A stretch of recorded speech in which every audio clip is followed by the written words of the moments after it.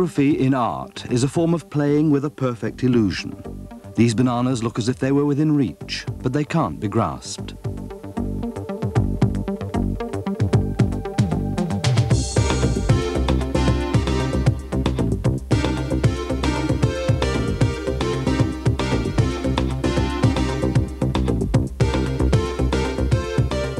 The John Andrews Engineering Centre of Ford in Cologne. Here, our engineers use holography as an effective optical measuring technique.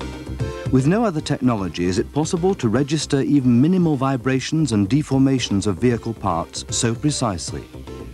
In one of the laboratories, an Orion model is being prepared for measurement. The results help to optimize construction of vehicle components. The technical jargon for this special application, by the way, is holographic interferometry. Ford pioneered its use in automobile development. But let's first have a look at the fundamentals of holography.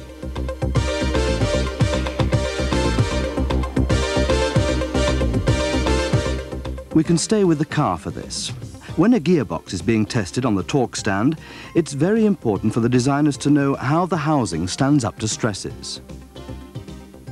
A hologram decodes the deformation interference structures into visible deformation contours, and these provide information on the level of stress.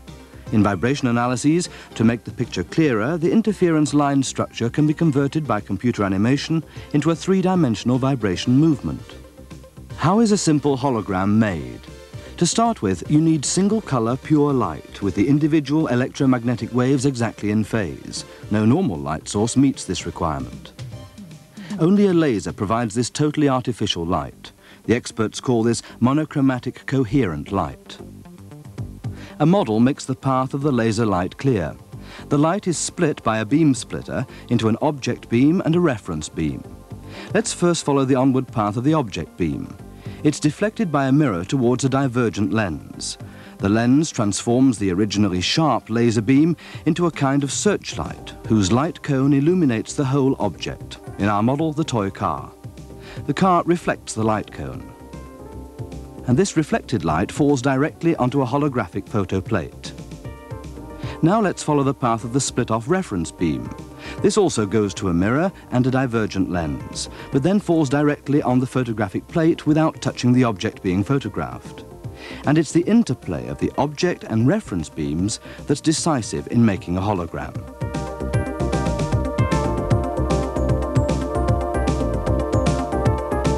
The process once again in detail. The laser light is split at the beam splitter. The object beam is first deflected by the mirror and then expanded by the lens before falling on the object. The pure laser light, of which the individual electromagnetic waves were originally in phase, is reflected in random phase by the toy car. One could say that in this way a body print of the object is taken. On the holographic plate, the reflected incoherent wave fields of the object beam cross with the in-phase light waves of the reference beam. This overlapping of object and reference beams produces a distinct interference pattern on the holographic plate. And this pattern contains complete information on the exterior form of the object photographed, rather like a fingerprint. To make this visible, the reference laser beam is required. Now we remove the car and switch on the laser beam. On the very same spot where the real toy car just stood, we see a perfect three-dimensional image.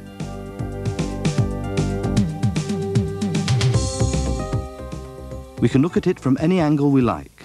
The division between illusion and reality is no longer clear.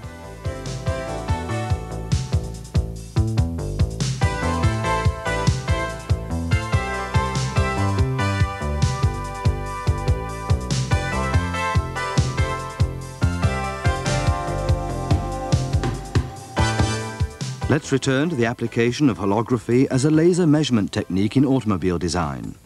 In day-to-day driving, cars are often subjected to very considerable stresses. Yet even on bumpy roads, their occupants should feel safe and comfortable. Body vibrations, as well as oscillations produced by powertrain components, can result in objectionable noises. A holographic vibration analysis can help to detect disturbing noise sources and eliminate them through improved design. We're now in the Pulse Laser Laboratory. An Orion model is just being installed on a specially developed hydrostatic test rig, with which driving conditions on the road can be very precisely simulated. Here, the oil sump is being prepared for measurement. With the aid of holographic interferometry, exact data on the vibration behavior of the oil sump during actual driving conditions can be obtained. The whole optical system takes up relatively little room. The engineers actuate the test stand and the pulse laser holography system from a control room. Additional apparatus for measuring noise and vibration is used to back up the holographic analysis.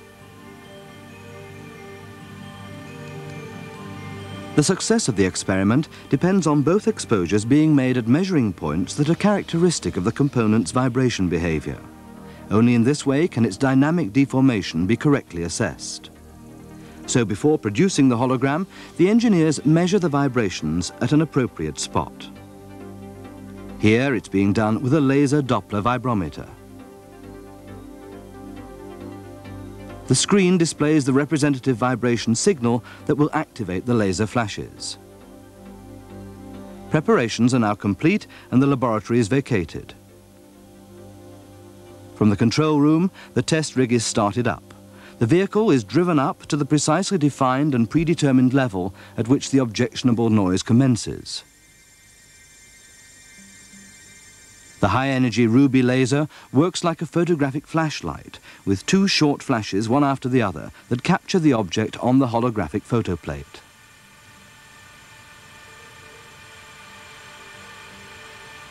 Owing to the extremely short interval between the two flashes, the human eye can recognize one flash only.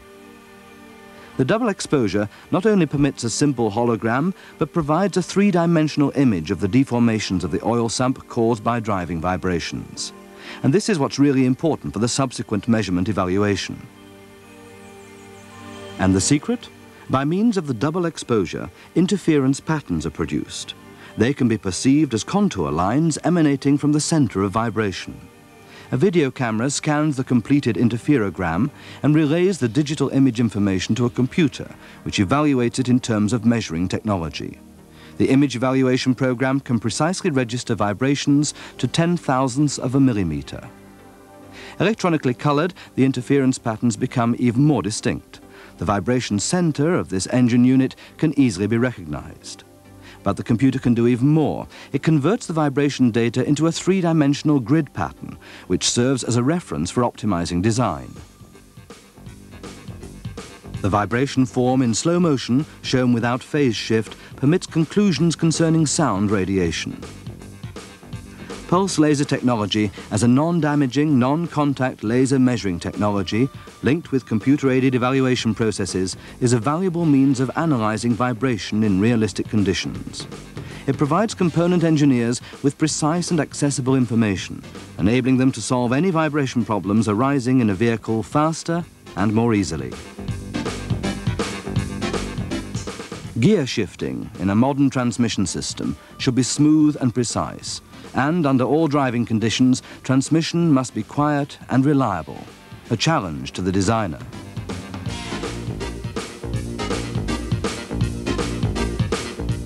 The stresses on materials should never be such that they lead to eventual damage through fatigue. That's why we subject units like gearboxes, engines, or additional components like alternators to holographic analysis in the continuous wave laser laboratory. One frequently applied method of this continuous wave laser technology is the real-time process. This process offers above all one great advantage. All surface deformations caused by static forces, torque, pressures, and temperature fluctuations can be directly observed and analyzed.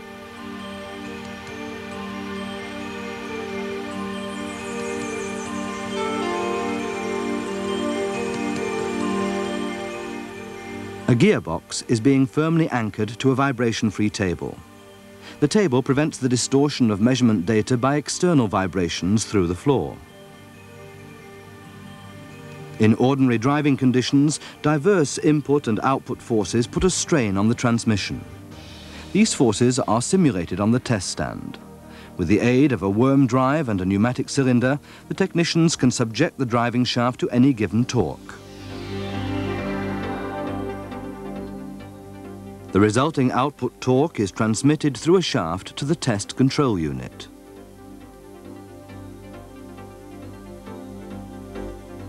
A technician sets the gearbox unit in position for the hologram to be made of the required aspect.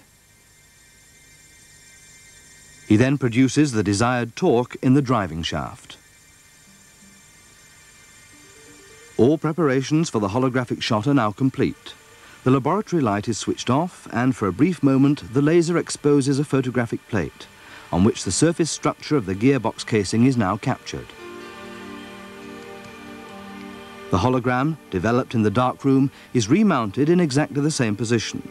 In further testing, it serves for comparative image, or, to stick to the technical jargon, as a reference hologram.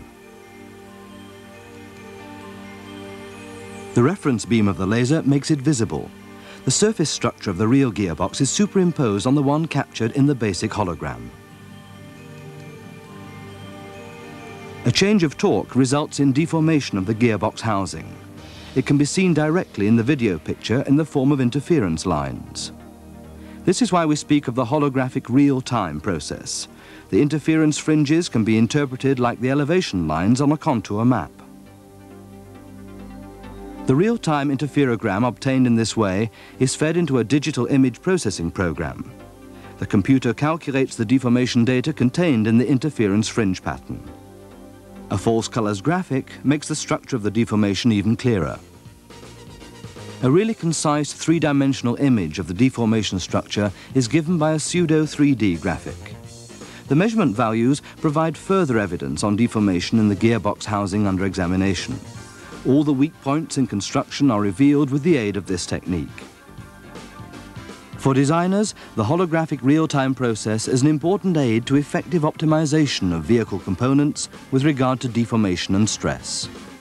At Ford, the various applications of holographic interferometry have already contributed to a series of technical improvements. In the case of our example, with the aid of holographic measuring technology, certain weak points were discovered in the gearbox housing. Consequently, additional reinforcing ribs were incorporated into the housing, which led to quality improvements even at the development stage. As we can see, effective technical innovation is a matter of detail, and being technically ahead assures us the goodwill of our customers.